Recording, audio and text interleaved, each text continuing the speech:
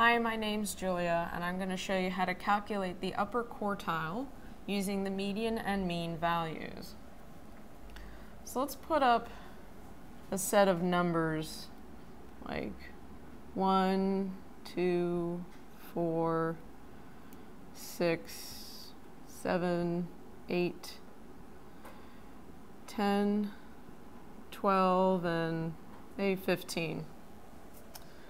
Now, the quartiles divide your set of numbers into 4 parts. So there are going to be 3 quartiles, one that finds the middle point, and then a lower quartile divides the first half into 2, upper quartile divides the second half into 2. So in order to find the upper quartile, we first need to find the middle quartile. And we first look to see if there is a median, just a number in the middle. And we do. We have 7 here is in the middle, so that is our middle quartile. And then we have to find the median of these upper 4 numbers.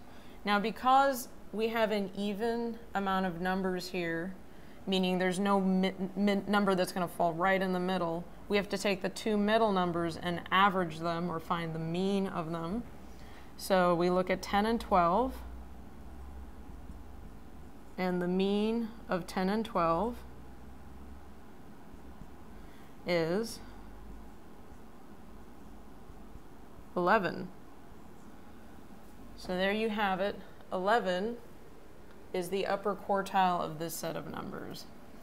So my name's Julia, and I just showed you how to find the upper quartile using both median and the mean in a set of numbers.